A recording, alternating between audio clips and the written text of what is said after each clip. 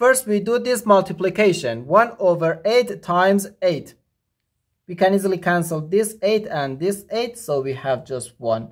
And 8 divided by 1 equals 8.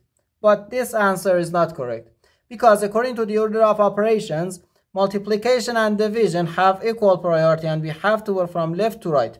So here, first we have to do this division, not this multiplication. If you do this multiplication before this division, it is wrong.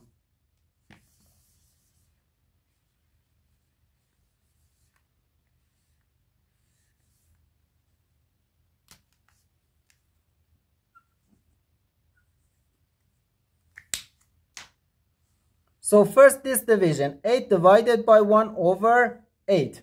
According to the KCF rule, K stands for keep, C stands for change, and F stands for flip.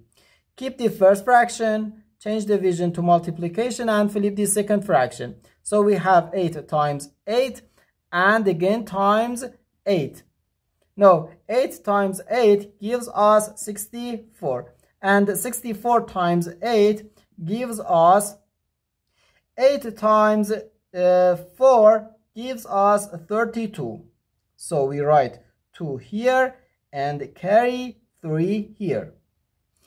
8 times 6 gives us 48. And 48 plus 3 gives us 51. So therefore, our final answer to this problem is 512.